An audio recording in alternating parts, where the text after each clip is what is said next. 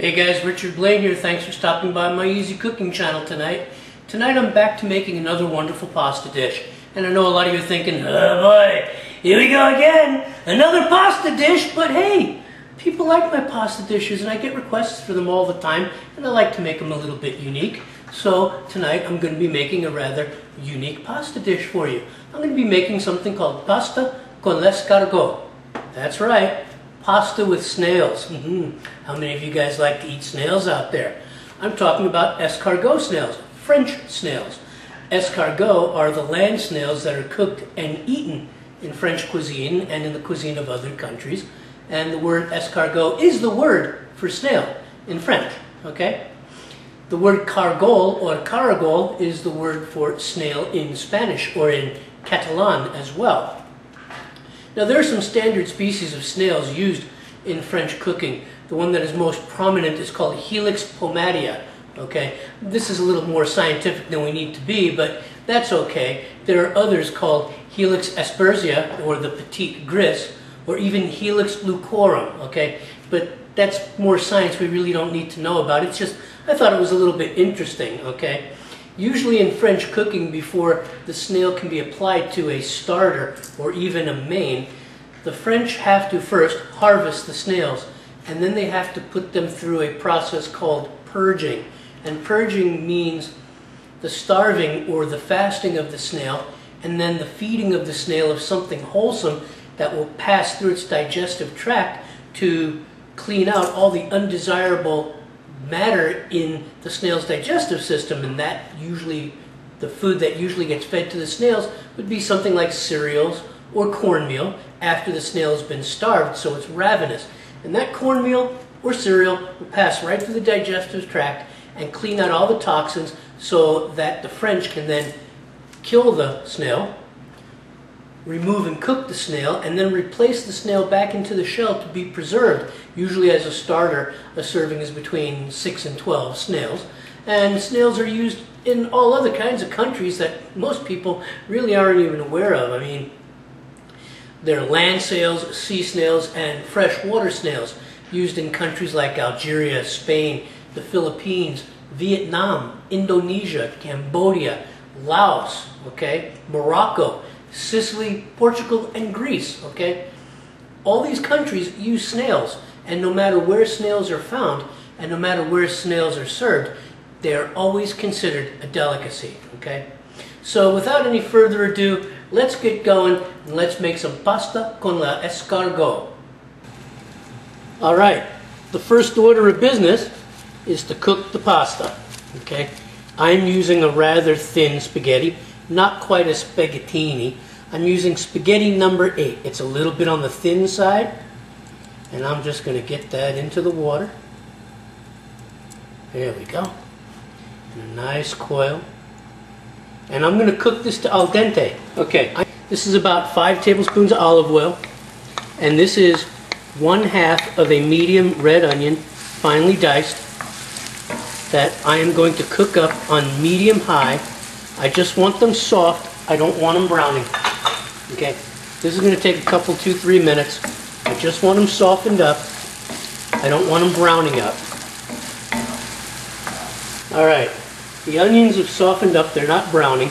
We just want to infuse the oil with the taste, okay? And I'm going to put about 1/2 pound of mushrooms. These are sliced baby portobellos, okay? I'm just going to mix these up in it, okay? Get them wet. If the mushrooms happen to soak up most of the oil, I will add just a little bit of chicken stock to make up the difference, because mushrooms are like sponges. They certainly are like sponges. Yeah. There we go. Toss. And I'm going to cook this for about 2 or 3 more minutes. Okay, the mushrooms have cooked through. I've reduced the heat to medium. You can use 6 flat anchovies from a tin, okay, for this sauce. But what I'm going to do for convenience is I'm going to use anchovy paste, the equivalent of about 6 anchovies. Don't worry about the fishiness, because the end product of this dish, you will not notice it. It will not be anchovy-y. tasting, okay? So don't worry. People going, ooh, snail, ooh, anchovy. Believe me, this is a classic sauce, okay? This is French meeting Italian cooking right in the middle, and it's going to be delicious. So, all right, now we're going to add finely minced garlic, okay? And we're going to stir this around. We are trying to infuse flavors into this oil, because to tell you the truth, snails taste fantastic, but they smell a little bit funny. Now, I've rinsed mine. I'll be using canned escargot from France. They're in a brine, and that's perfectly fine, because it's very hard to find live snails in most places. The canned ones work just fine. I can smell the garlic infusing in there already. I'm going to let the garlic soften, and we're going to move on to the next step. Okay, guys. The garlic is softened, and I'm adding 2 tablespoons of lime juice. Now, you can use lemon, but I've made this recipe before, and I actually prefer the taste and the tang of lime. Okay, I'm going to reduce the heat down to medium. Okay, and let that lime blend with the mushroom and the garlic. Okay. Going to add a touch of black pepper. Right away.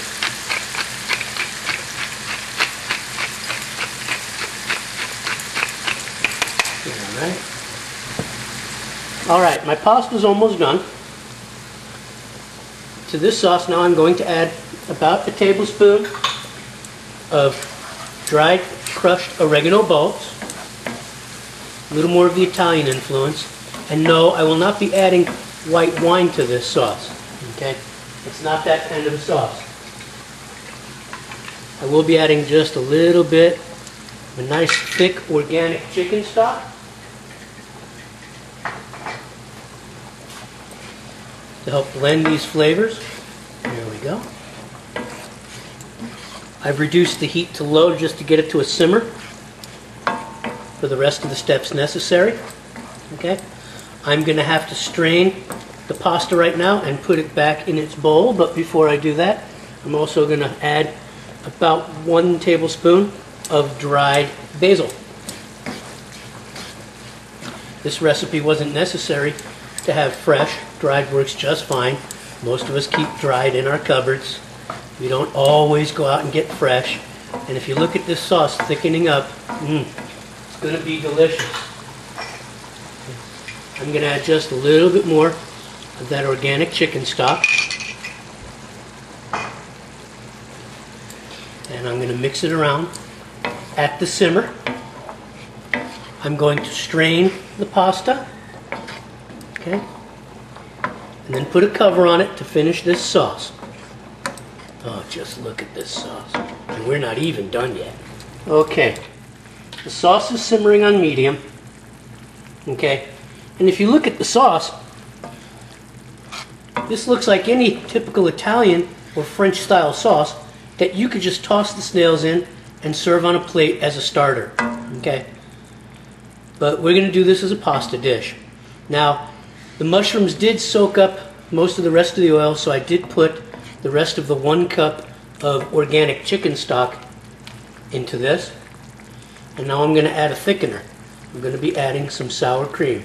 About 4, maybe even 5 tablespoons of sour cream. Who doesn't love sour cream? Now I got this on the simmer, and I'm going to blend this in. Okay. This is going to take a minute or so to blend in, and then start to thicken this sauce again. Okay. All right. Here comes the moment of truth. The sauce is thickened with the sour cream. Okay. And I'm going to be adding my snails now. Okay.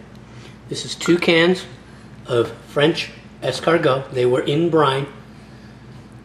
I drained them and I washed them thoroughly. Okay. Any grit, any shell, you should wash them thoroughly. Okay. Now, I'm going to let them sit in this sauce. Okay.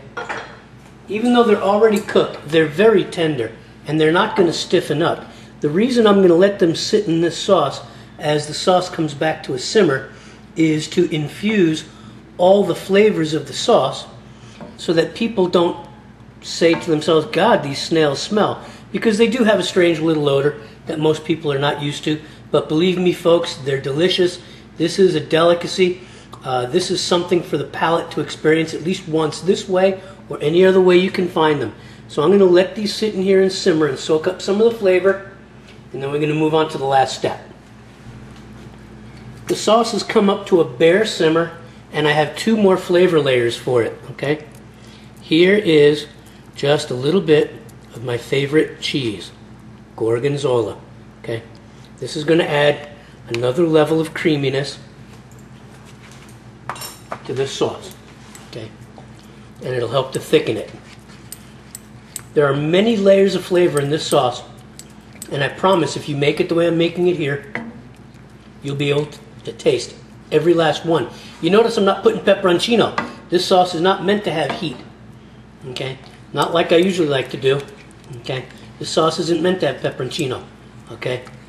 This is supposed to be savory and delicious, okay? So the Gorgonzola is melting in there, okay? And it's going to come back up to a simmer, because each time you put something cool in there, it takes the temperature down. Ah, God, I should have been a saucier. I have so much fun making sauces, it's ridiculous. A sauce like this would go good on anything. Meat, chicken, fish, snails. Just look at it. Nice and creamy, a lot of layers, a lot of contrast. And I'm going to bring it back up. Okay. And we're going to add some walnuts. That is the last of the layers. This is going to add some crunch. Okay. Now you can either toast these walnuts or add them in as is. Okay. I added them in as is this time. I could have toasted them. Okay. But I wanted the natural crunch or the natural flavor of the walnut. So they've been added as is. I'm going to bring this back up to a simmer, and then I'm going to plate up. Alright guys, so there it is. A lovely plate of pasta con l'escargot. One final thing I do like to do is I do like to add some slivered cheese. This is Parmesan, Asiago, and Romano cheeses. Okay, I just like to put some slivers on and around. Okay, another layer of flavor. Okay, yes, cheese does go good with snails. Okay, and yes, cheese does go good with certain kinds of seafood. Okay, so I just get those slivers around. You know, I'm not the best at plating. I'm the rustic type. My plating technique is definitely not fine dining. Okay, but there it is. Okay, and if you wanted to carry it a step further, it's not necessary.